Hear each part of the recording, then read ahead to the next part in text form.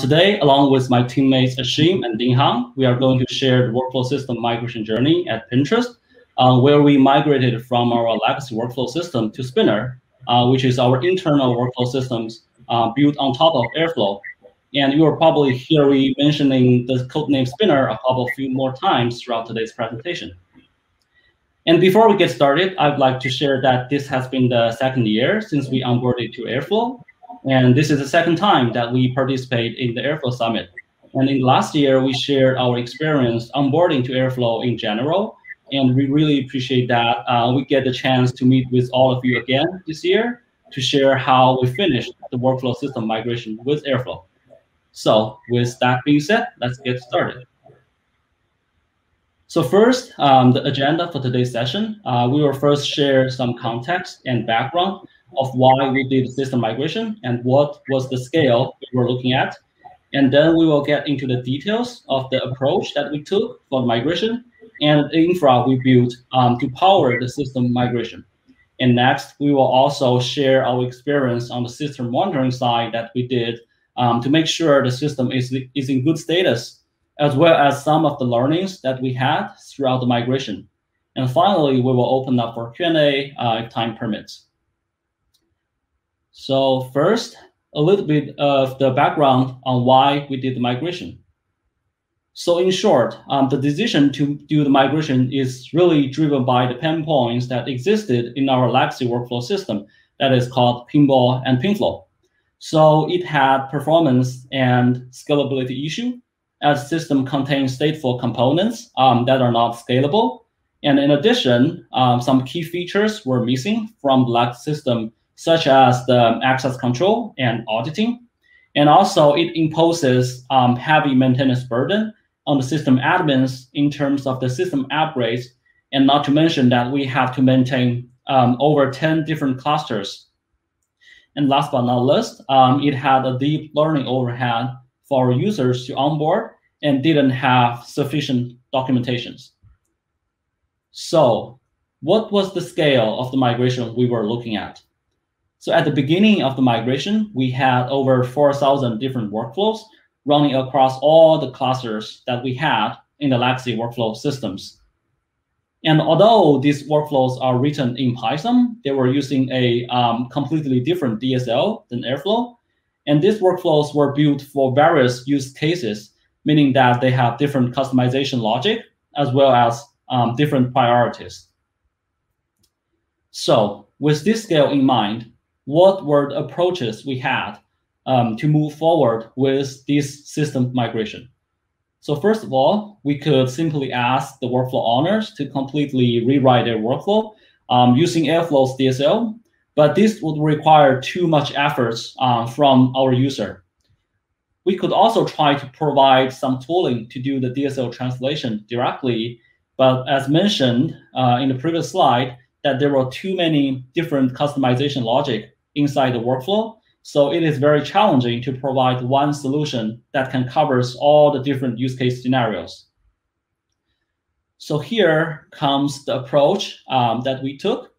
So essentially, which is to build a migration layer into the Airflow scheduler and provide a transparent migration experience for our workflow owners.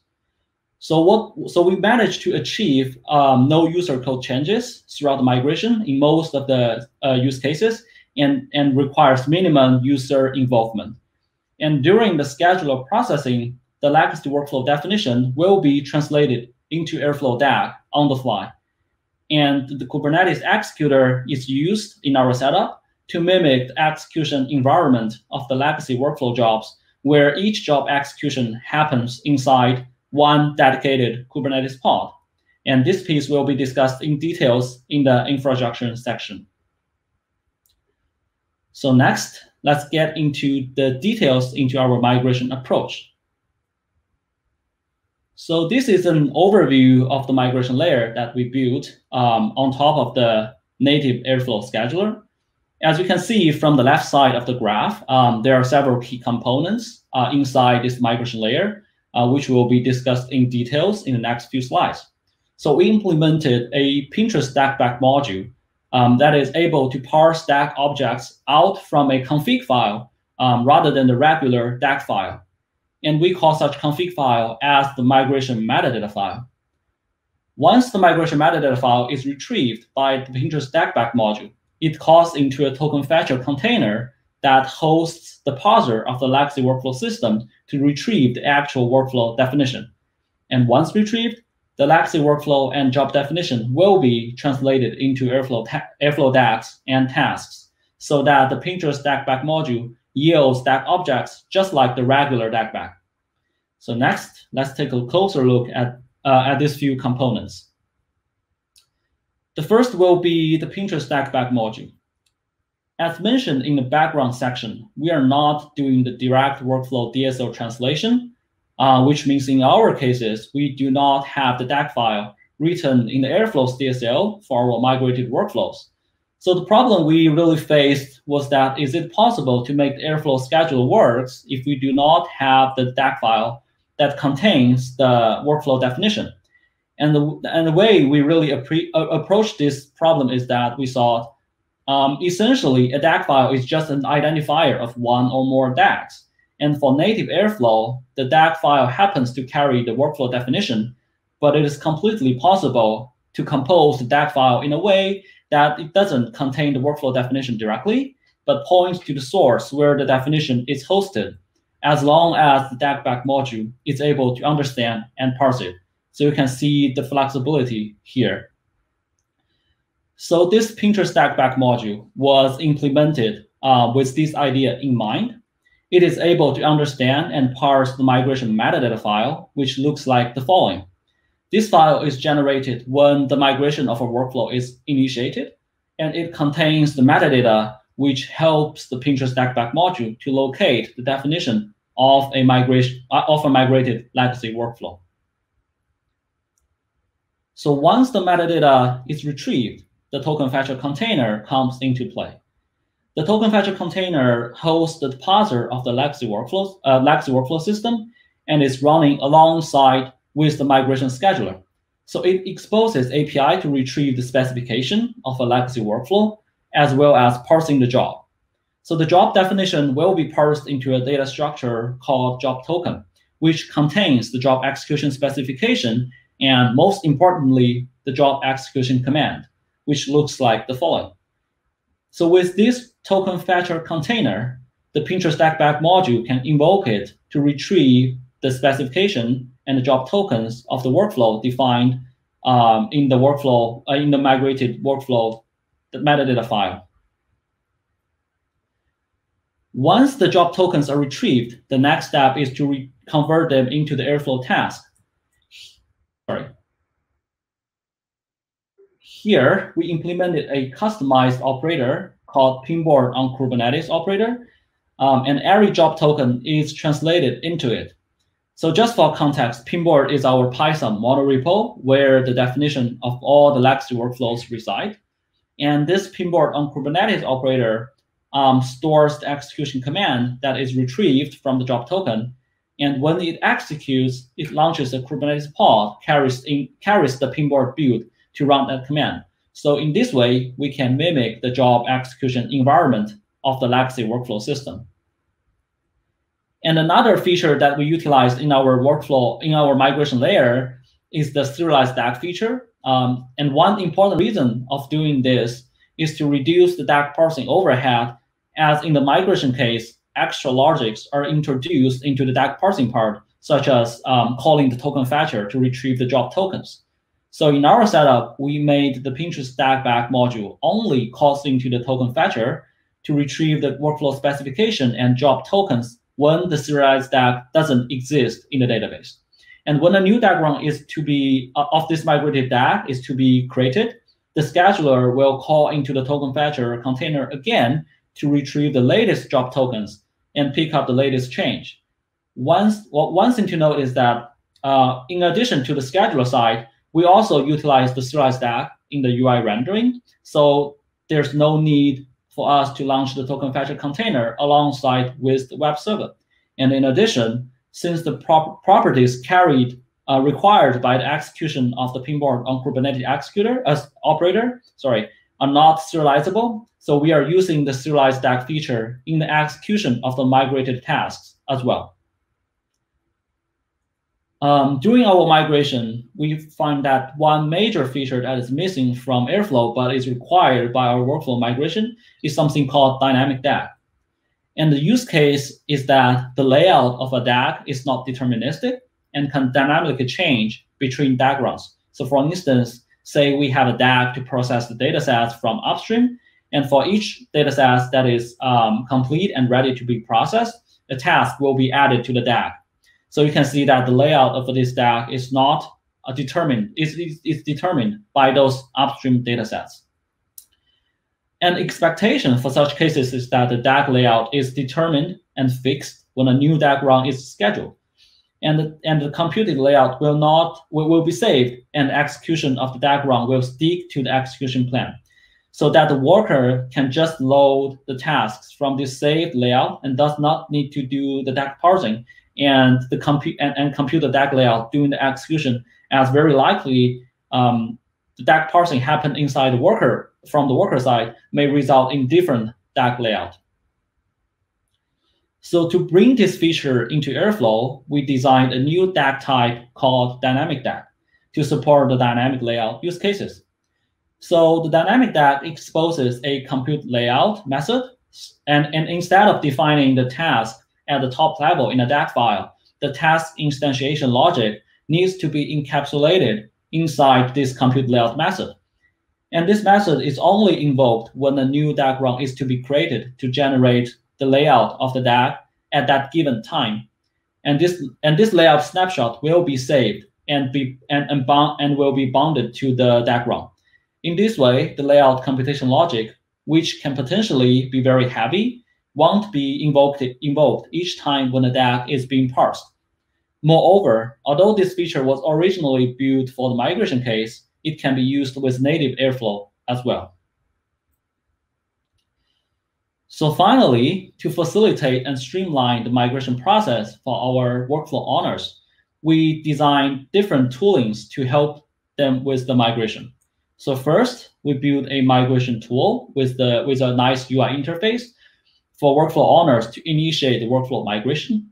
So this tool is integrated with options to unschedule workflows from the legacy workflow system to migrate it to Spinner, which is, again, our internal workflow system built on top of Airflow. And it also has options to roll back the migration if anything went wrong. So once the workflow is migrated, the migration is initiated, its migration metadata file will be uploaded to S3, and it's discoverable by our migration workflow, migration scheduler, which we will discuss in details in a later slide. And by exposing this migration tool to our users, we did not do the workflow migration all at once, but instead, the users can control the migration pace of their workflows. For instance, they can start with the workflow that have lower priority and monitoring those workflows first to validate the migration can work for their use cases. And at the end of the workflow migration, we also introduced an auto-indexing tool to automatically migrate newly added workflows to Spinner. This was because after the deprecation of the legacy system, we required that all the new workflows written in the legacy workflow system's DLSL must be migrated to Spinner. And with the help of this tool, users do not need to go to the migration tool every time they have a new workflows. But this auto-index tool can help them to migrate their newly added workflow, which helped with the dev velocity of our workflow owners. And that's pretty much all for the approach section. And next, I will pass it to my teammate Ding Hang to talk about infrastructure that we built to support the workflow migration.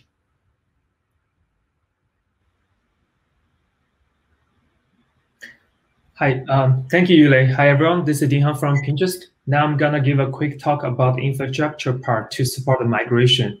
So as Yulei mentioned at the very beginning, there are several pain points, and the most important one is the performance and scalability issue. So when we are leveraging Airflow, we actually take that into serious consideration. So we are thinking we should use the Kubernetes executor to work with. So from here, this is the Kubernetes integration diagram. On the left side, that's the Spinner system, which is the Airflow-based workflow system at Pinterest. And on the right-hand side, that's the Kubernetes cluster. So every time there are some new tasks to be running, so the scheduler in the Spinner will send those tasks to the tasks queue. And the Spinner Kubernetes executor, it also has a scheduler. It will try to fetch those tasks from the task queue and send them to the Kubernetes cluster via the job submission service. So in this case, for native one, every task will have its own pod to execute the Airflow command. And for migrate case, at the very beginning, we also start one worker pod for running the Airflow command. And while it's running, it will realize it's a migrate case. So it will start another pod for running the migrated task command. And later on, we actually enhanced this situation to use the merger pod feature. In that case, even for migrate task, there would only be one migrate task worker pod for executing both the Airflow command and migrated task command. From here, we can see there are a lot of pros. The first one is great scalability. Compared to the pre-provisioned nodes in the legacy workflow system, like there are limited nodes and every node has limited slots.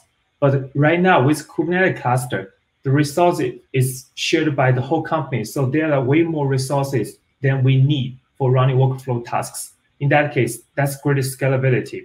Even if we have to run like 3,000 or more tasks at the current moment, we can easily spin off 3,000 or more tasks pods for them. And also, as we can see from this diagram, it's great isolation for tasks because every task is running in its own worker pod, which means they won't be affected by each other task. Not like a legacy workflow system. Several tasks are running on the same node. In that case, if one task went wrong and affect a node, all the tasks will be affected on the same node.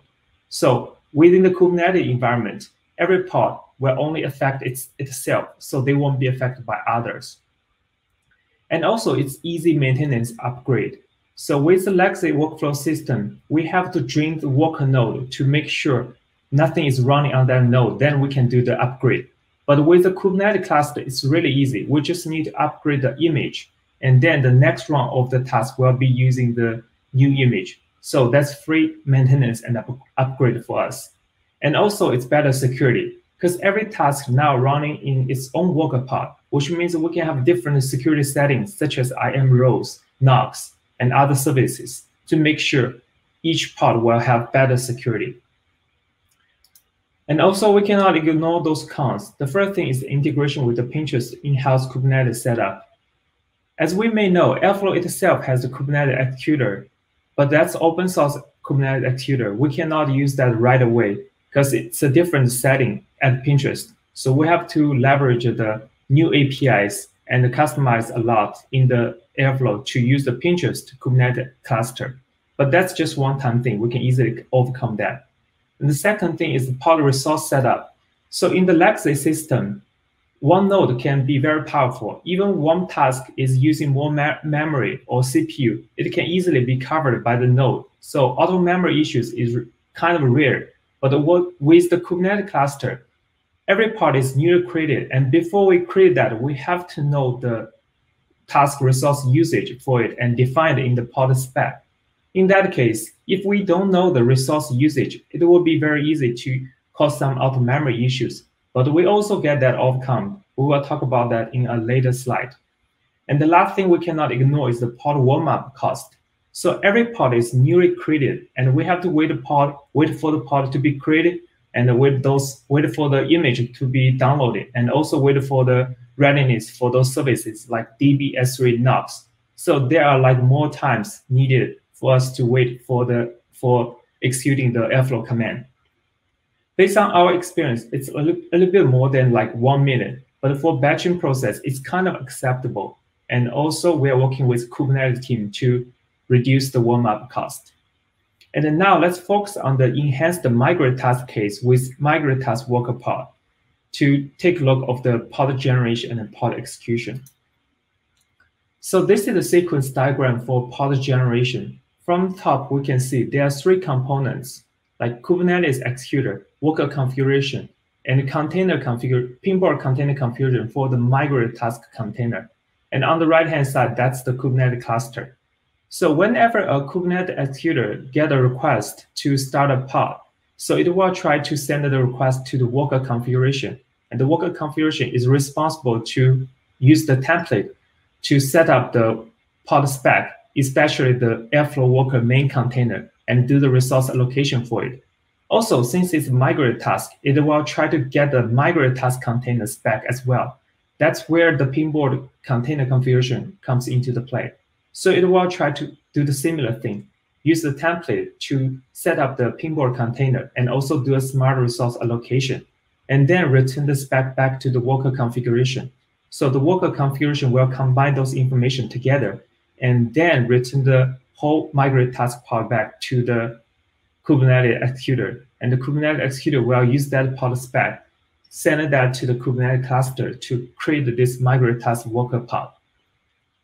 So now the pod generated. Let's take a look at the pod execution. So this is the real pod.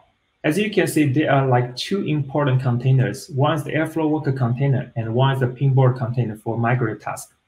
So there are actually more containers, but we will just focus on these two for now. So the Airflow worker container will try to run the Airflow task command, and it realizes it's a migrate task. So it will try to generate the migrate task command and send it to the Pinboard container to do the execution. And while the Pinboard container is executing the task command, it will return the task command process ID back to the Airflow container. And meanwhile, it's streaming those logs to a local log file. So the Airflow worker container will use this process ID to check about the task execution and pull the new logs, and then populate those logs to the Airflow task logs. In that case, users can see all those logs, new logs from UI directly. And then Airflow worker container will also depend on the migrate task command execution to update the task status accordingly. So during the pod generation and the pod execution, we actually did a lot of pod customization and smart toolings. So we will pick up several ones to talk about. The first thing is the optional sidecar. So as I mentioned, there are actually more sidecars and containers than that two main containers. There are something like Mail, Envoy, and MC Router, which is for the storage caching services. So those can also use some resources, but they are not required by every task. So we are making them optional, and the users can configure them at the task level to save resources. And meanwhile, if there are some changes, they want to adjust that, there will be a very easy way for them to do the adjustment via the managed data, which is the key value store, which can be reflected right away during runtime. And similar thing for the memory and CPU. As I mentioned before, there's a very good smart resource allocation from our side. What we are doing is like we will collect all the resource usage info for successful runs for each task for a long time. And then we will use that information to predict the memory usage and the CPU usage, and plus some buffer when we are creating the pod. And later on, if user, they know how much memory they're gonna use, or they want to use more memories, they can always configure that at the task level. And also, if something changes during runtime, they can easily adjust that via the managed data as well to reflect the changes during runtime. So they don't need to make any code changes to make the job pass. And another important thing is about the reparenting feature. So every system can have a downtime, including Kubernetes cluster. If something went wrong for a node, and all the pods on that will be removed and deleted. In that case, let's say our task can be running for hours or even days. We definitely don't want to start the task all from the beginning. So that's why we introduced this reparenting feature. Let's take a look at this sequence diagram. Many of our tasks are like Hadoop tasks, Spark tasks, and Spark SQL tasks. So those tasks, they're running on the Pinterest computer engine. So the heavy execution is happening there. And in that case, let's see, there's a task pod. We will use Hadoop job as an example. It's submitting the Hadoop job to the computer engine, and computer engine will be able to do the execution. And it will also return the job ID back to the task pod. And task pod will then save the job ID associated with the task information in the MySQL DB. So at that moment, if the node went wrong for some reason and the task pod is gone, there will be another pod started for the task. And the pod will confirm itself as a restart pod. And in that case, it will be able to get a job ID from MySQL DB and use that job ID to check the job status at the Pinterest computer engine side. If the job at the computer engine side is still running, it will be able to easily reparent that to the existing job. In that case, we can save hours or days for our task execution if something went wrong for a Kubernetes node. Last but not least, let's also take a look at the Kubernetes security. So for better ensure the security for data privacy, we actually created 3 separated environments. One is the production spinner, one is the PI spinner, and the last one is the SOX PI spinner. In that case, every environment, they would have different web server access and different DBs and also the IAM roles to better secure the data privacy. And also the second thing is like for PI environment and SOX environment, we actually have SPIFFE ID based on the project and which is also at the task level, which means users can actually configure different service accessibilities at the task level. Furthermore, we are onboarding users to use fine-grained access control, so tasks can have FGAC account info associated with them. In that case, we can ensure the specific data only to specific tasks. Now, let me hand it to our coworker Asun to talk about the CI/CD pipeline and the monitoring. Thank you.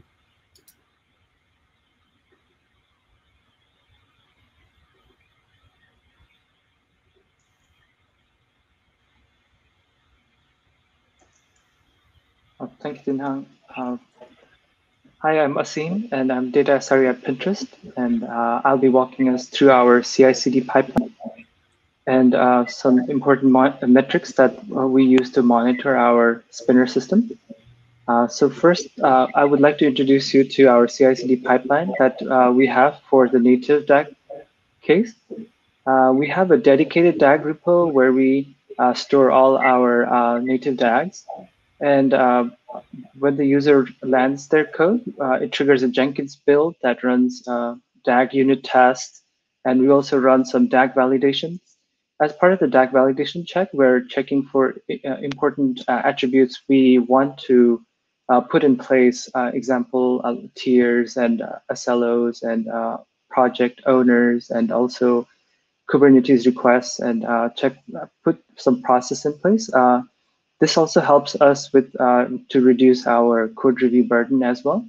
And once the validation check looks good, we are publishing our DAGs to S3 bucket that gets consumed by our production system through use of our DAG syncer. And currently, our native build times are around 8 minutes, and deploy takes less than a minute.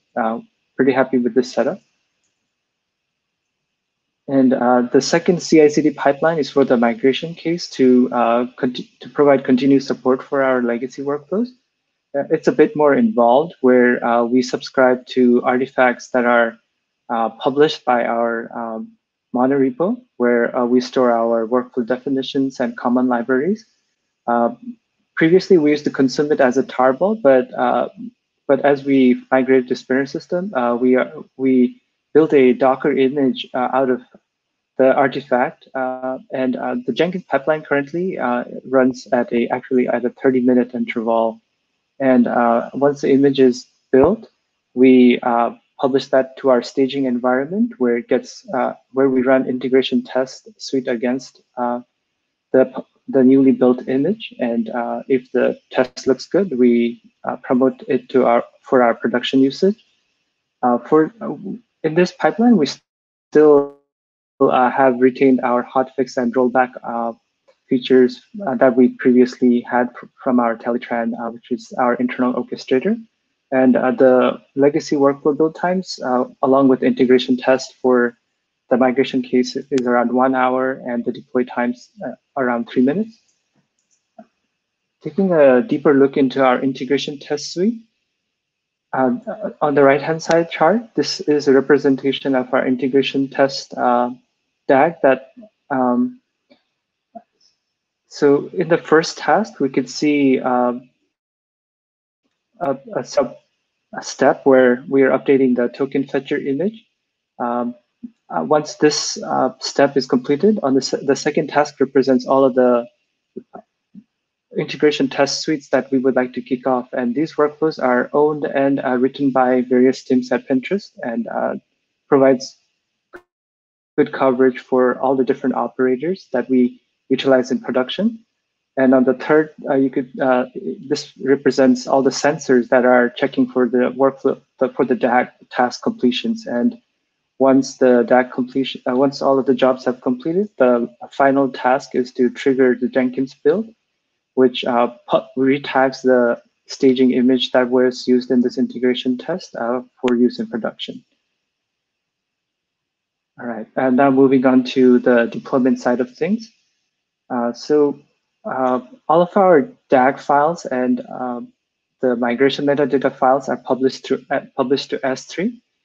And we have a DAG syncer service running alongside our spinner services that syncs the DAGs based on two attributes, the scheduler tier and the partition. And as we could see, the deployment times are less than, like they're around 8 seconds. This then gets processed by our Pinterest DAG-back module, and this pipeline actually supports deployment for both our migration and native case. A little bit background on our scheduler architecture. So each of the scheduler has a tier associated with it, and each tier has SLO defined. For example, tier 1, we have promised to provide SLO for a scheduled delay of within 2 minutes. We would have a job scheduled. And to reach those SLO goals, we are making use of DAG partitioning. And we introduce a new DAG partition once we hit 90th percentile of our SLO. And this is our scheduler partitioning. And a quick look into our workload and how that ties up to our infrastructure.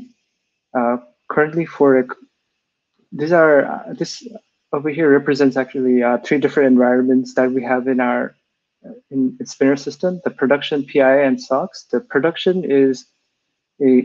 has a much higher workload compared to the PI and SOX here. So I'll only be talking about the production environment, and I'll just put these numbers out here for reference. But to support a concurrent task run of about 5,000, we're making use of 3 web servers. We have about 600 users that are accessing the web, and 10 schedulers ranging from C5-4X large to C5-18X large. And the K8 memory quota that has been allocated for this task is about 160 terabyte, and for the CPU around 90K virtual CPUs. And right now we have a leader-follower model for our MySQL database, and we're using C5D9X large for that case. All right, moving on to monitoring. For our monitoring use case, we have various dashboards, and we break them out based on different components that make up the the spinner system. But we also have one dashboard that provides us with an overview of a bird's eye view of the system performance. And one of them is the system SLO, which gives us an end-to-end performance of our spinner system, as it represents all the components that make up the spinner system. And in order to do that, we have a scheduled job running at 15-minute interval. So we expect 4 DAG runs to complete every hour. And on this day, we could see there were some issues with our system level SLO. I believe there was some network issues in Amazon that day. And for our scheduler SLO, here represents our DAG scheduling delay SLO that are tied to our tiers. And we also closely monitor that. And so these are the various components that make up our spinner system, and we have a dashboard for each one of these components. But I'm just mentioning all the different metrics here, but I would only like to talk about the ones that we found that weren't obvious to us, but we found useful as we ran into issues. And one of for the scheduler, we recently added a scheduler heartbeat. So we were facing issues where there was some scheduling delay, and we did not have much insight into that. So we introduced scheduler heartbeat, as you could see in this diagram on the right-hand side, where the yellow highlight is. We see some metrics missing. This quickly gave us insight and alerted us so we could go and check out what the issue was around that time. And we noticed the scheduler appeared stuck, and and we also noticed one of the possible reasons for this is a huge dynamic DAG that generates tons of DAGs and tasks that can lead to this. And also the number of failed tasks is also very important and gives us a quick insight into whether our system is behaving normally. And the other things that we look closely at is the queue buildup, the executor queue buildup for the task. It can also over time so if the tasks build up in the queue or remain in the queue for long periods of time, this could mean there is a system overload, and this directly correlates with the concurrent task run across stack configuration per scheduler. And some other useful metrics that I would like to call out is to have the number of case running tasks versus the number of worker pods here. The disparity here would mean there are more pods running than the number of running tasks. This usually means the task most likely has completed, but there are some pods that are continuing to run and using a valuable Kubernetes resource. In our case, this was the issue of trying to upload a very large task log, and that resulted in OM kill of the child container, the migration pod container, where that and the parent container, the worker pod would continue to wait to receive response, and there would be these orphaned pods just consuming resource here. And for everything, system monitoring is very important.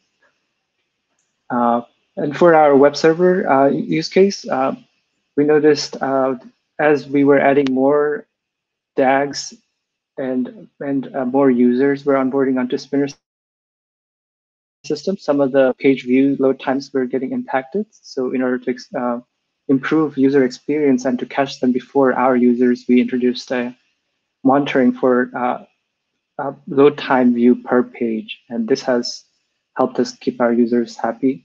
And for the database, since it's in the critical path, it always comes into all the Spinner performance equation, and we closely monitor for all of the QPS metrics and read-write response times and system level metrics as well. And the DAG syncer here helps us know that we are delivering changes to our production boxes in time. And so these are some of the monitoring metrics that we learned along the way that we would like to share with you. And now I would like to hand over the presentation to Dinh Hăng.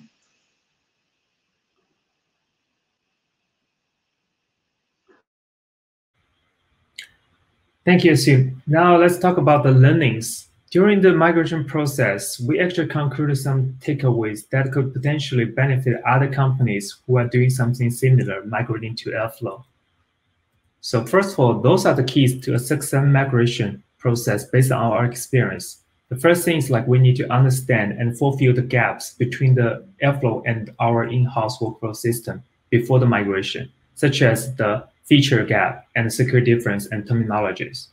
And during the migration, we actually created a very great migration tool to help users to minimum the burdens for them. They just need to perform several clicks to do the migration and as well as the flow verification.